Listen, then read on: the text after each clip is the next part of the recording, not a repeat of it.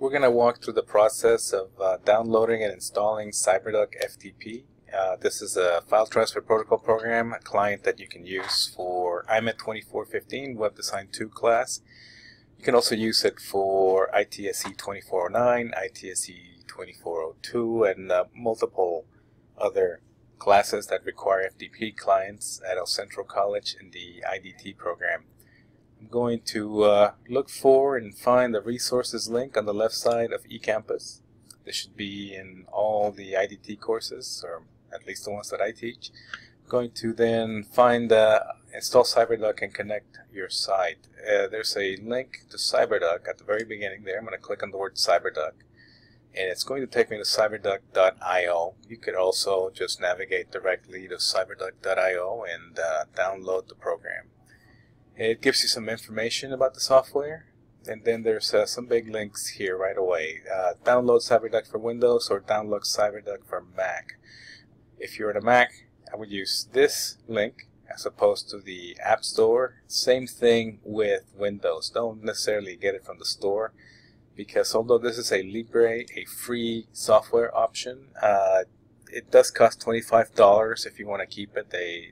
They will bug you a while, and if you feel like you've gotten plenty of use from it and you want to buy it, that's your choice. I'm going to use it a few times in this class, so I'm just going to use the very free version. I'm going to save that file, and I'm going to download it to my desktop so I can find it. I'm thinking it's going to load up right over here on the side. It's downloading, and it should be done momentarily. If it takes too long, I'll pause the video, but there is the Cyberduck. It's completed, and we're ready to go. So I'm just going to click on Cyberduck a couple of times here. You should have already received information about your FTP server, and that's going to be the WeAreIDT server. That's what I'm using. There were other servers that we tried out, but WeAreIDT is the one that we're sticking for in 2018.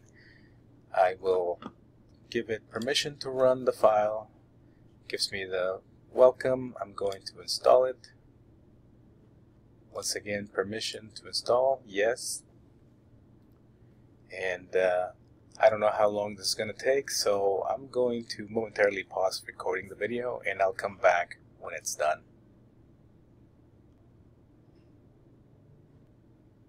Okay, that only took about a minute on my computer, so now that it's done, I'm going to close, and I'll minimize this window for now. And this is the installer. However, I'm going to click on the Start button. Here's the shortcut to the program. I'll click on that, Cyberduck. I'm using Windows 7 for this video.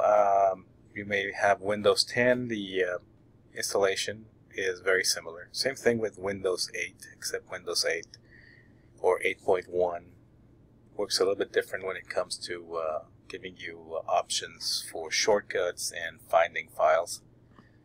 Now that it's running, and because I'm on Windows 7, Windows 10 is a very similar option. I'm hovering on top of the icon at the bottom toolbar. I'm going to right click and tell it to pin the program to the taskbar so that the next time that I want to open this, let's say that I close it, say later, I'm going to just click on the icon and it will load up the program. So I'm doing that right now just for demonstration purposes, waiting for it to open again. I'll click again.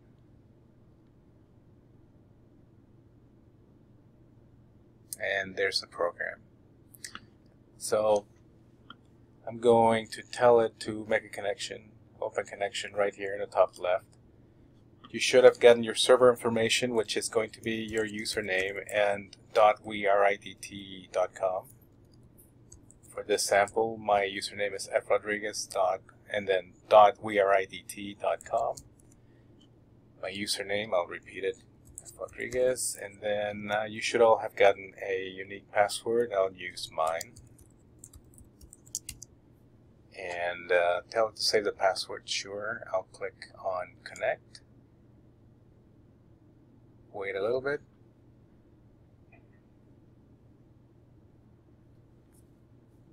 and it tells me that it's an unsecure FTP connection. I'll continue.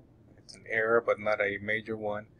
And now here I am. I'm inside my server, and here's all the Linux files and directories rather that are available to us. The one that I'm going to be really concerned about is public HTML.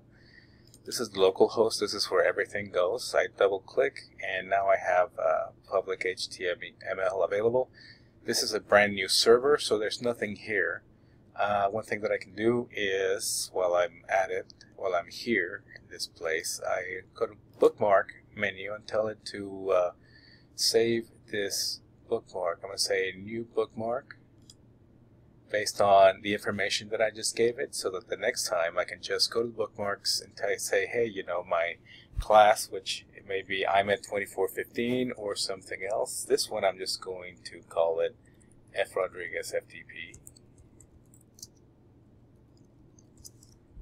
Sort of a shortened version of what it's giving me here, and that should do it. I'll put in the information and close it. If I go to bookmarks, it's going to be at the bottom, F. Rodriguez FTP. Next time I want to access this server, I would just click there, and it's giving me some information that it's available for me to look at, and I'm already at public HTML. Now, currently this is very empty, so it's wanting to go again. I'll just click on continue. Like I said, very empty. There's nothing here. I'm going to right click on the blank area and tell it to create a new file. It's going to ask me, what do you want this to be called? I'm going to just make an index.html file and accept it. I now have an index.html. I'm right clicking on it again, and I'm going to tell it to edit this with something.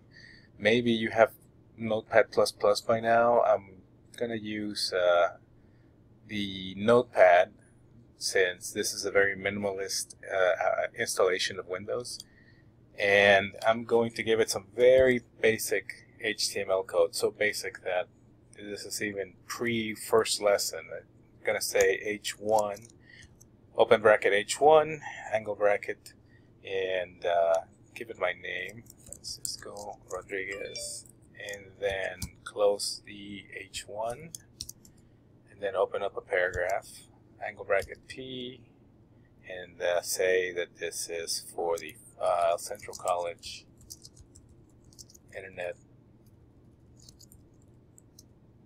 Development Technologies. I'm going to close that tag and just close the file. It's going to ask me, do you want to save changes? Yes, save. And then make sure that it's actually published. I don't have to re-upload it. This is actually connected to the server already. So I'm going to click on Firefox, open up a new tab, and check to see what my server looks like now. If I go to frodriguez.weareidt.com, press enter, and wait for it to load. It's looking it up.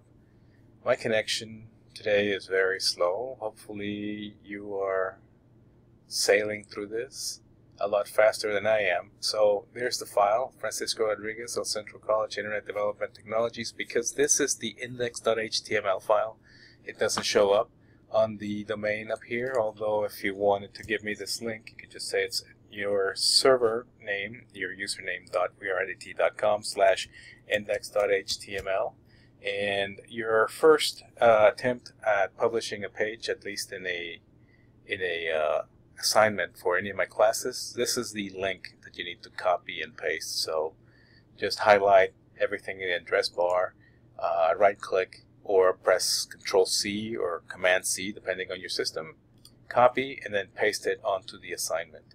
And this is how you set up, download, and install Cyberduck and publish a file to your server.